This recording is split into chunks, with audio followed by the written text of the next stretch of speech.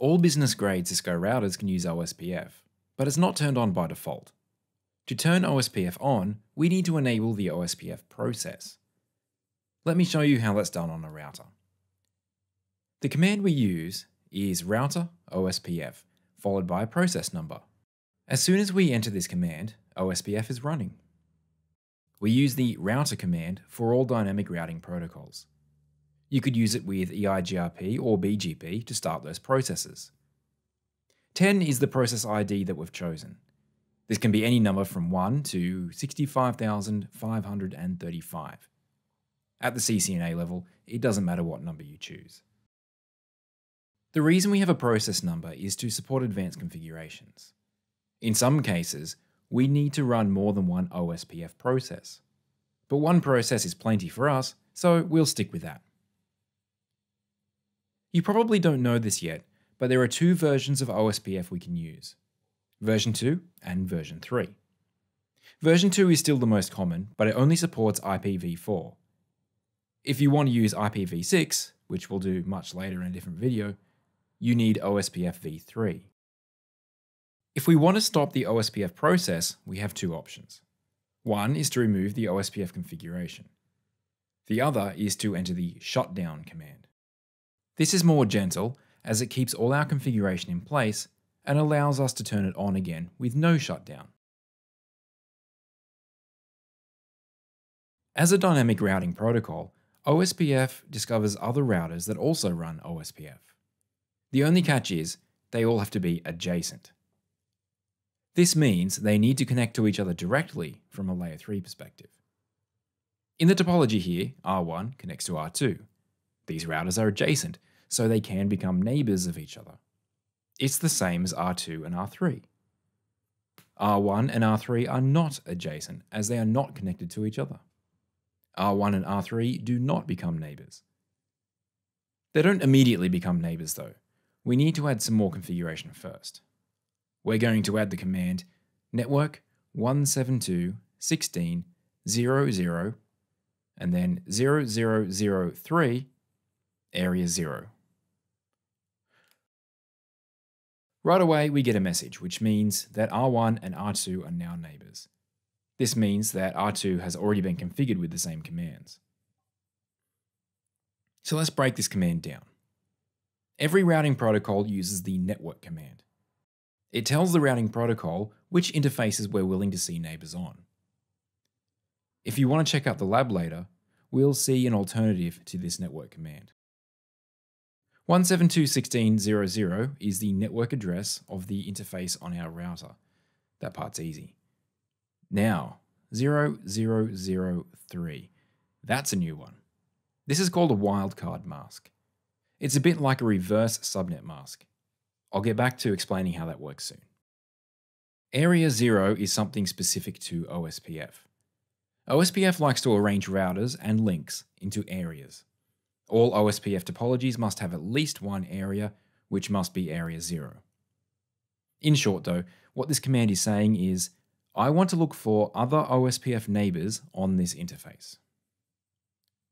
So it's clear that I'm going to need to explain a few more things. Let's start with areas. OSPF is very good at organizing the network. It uses areas to group links and routers. This makes it possible to tune how OSPF works according to your needs. The good news for you is that the CCNA exam doesn't test you on multiple areas, so you don't need to worry about this in much detail right now. What you do need to know is that all OSPF topologies must have at least one area. This is area 0, and this is called the backbone of the network. If we do have other areas, they must connect to area 0 somehow. But it is quite acceptable to have only one area, area 0, in the entire network. Other areas are entirely optional. The command we used earlier meets these requirements by using area 0. The next interesting thing is the wildcard mask. So what is it? It's like a subnet mask in many ways.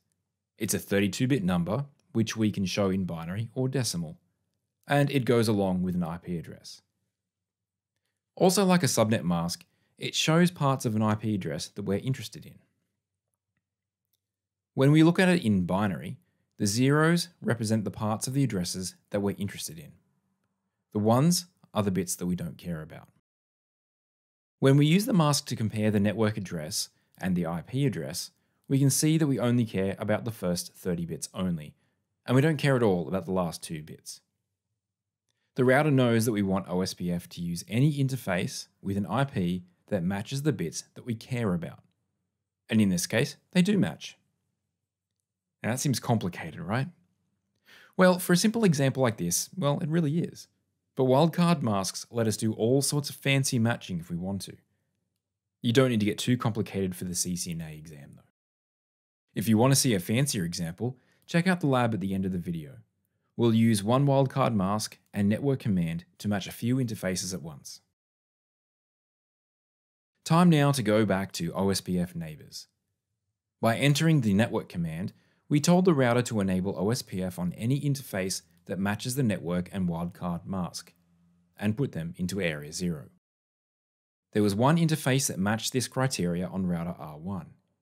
This caused 2 things to happen. The router started sending hello messages, often using multicast, on interface gig 0/0. It also starts processing any hello messages that it receives rather than ignoring them. These hello messages enable the 2 routers to find each other and become neighbors. The second thing the network command does is to advertise this interface's network. This enables other OSPF routers to learn about this network and how to get there. To verify that this has indeed happened, there are a few commands we can use. First, let's try show IP OSPF, which gives us general OSPF settings. We can see things like the process number, as well as the router's ID and the areas that the router is in. We'll come back to the router's ID soon. We can use show IP OSPF interface to list all the OSPF enable interfaces and whether they're up. This also shows us the process ID that the interface is part of. And finally, show IP OSPF Neighbor. Remember to use the American spelling, which is something I often forget to do. This shows our OSPF neighbors, the interfaces they're on, their address, and their ID. This is the command I use most with OSPF. Let's come back to the router ID. Each router needs a unique way to identify itself to other routers. That's what the router ID does.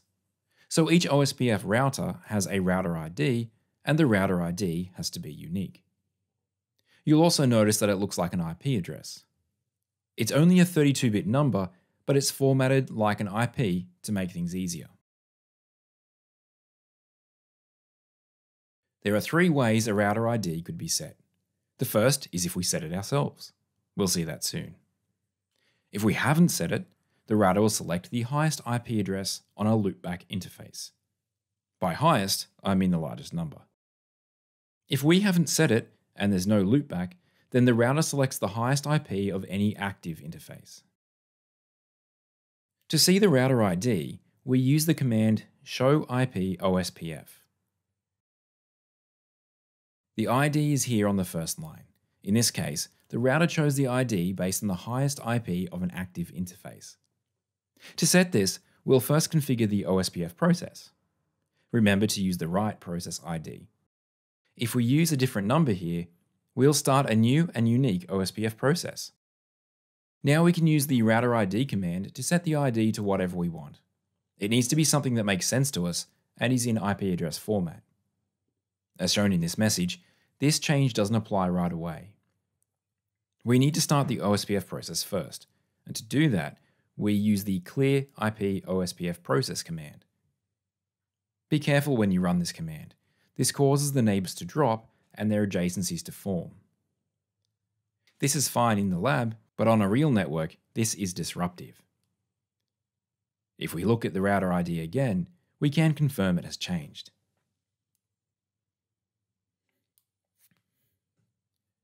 There's one last thing I want to say about forming adjacencies. Routers use hello messages to share information about themselves. There are a few details in these messages that must match before neighbors will form. These include being in the same area, having the same authentication details, or no authentication, The connected interfaces must match, meaning the same network and subnet mask. Timers, that is, how often hello messages are sent, as well as the dead interval. We'll cover that a bit later on. The MTU of the connected interfaces.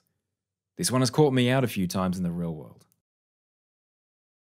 I've got a couple of questions here that you might find a bit tricky. With a bit of thought though, I'm sure you can do it.